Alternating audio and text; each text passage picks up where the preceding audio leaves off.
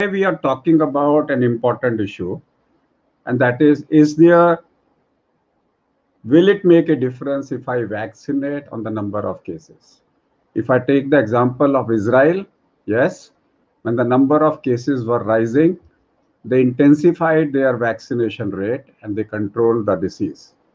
But there is also an example of Michigan, which I want to share. So therefore, the virus is showing so many twists. We really don't know what is correct and what is not correct.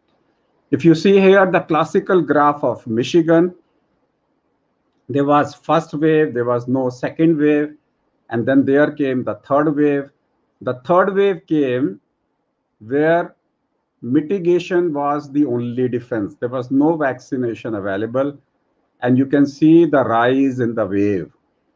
And now you are seeing the fourth wave where you have mitigation along with vaccination. 30% of the population of Michigan has been vaccinated. Even then, the wave is rising with the same speed.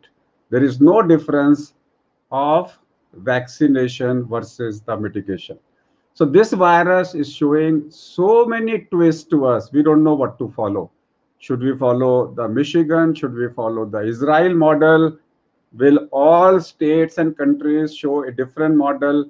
We don't know. This is the news. You cannot challenge it. It is from Financial Times.